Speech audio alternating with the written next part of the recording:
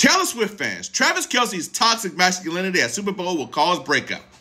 My opinion. Tell me you don't like someone without telling me you don't like them. Like, people have been against, and by people I mean Swiftie fans, have been against this love connection from the start. Toxic masculinity? You're reaching. Now, for those who watched the Super Bowl for Taylor Swift and not because it was the Super Bowl, they noticed a moment where Travis Kelce, in the biggest game of his career, lost his cool and briefly yelled at his coach and slightly bumped into him. That was all the Swiftie fans needed to take to social media so they can voice their displeasure.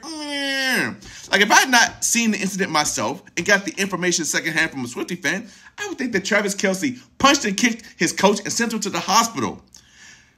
The exaggeration. Like, this attack wouldn't even register on the Will Smith scale. Come on.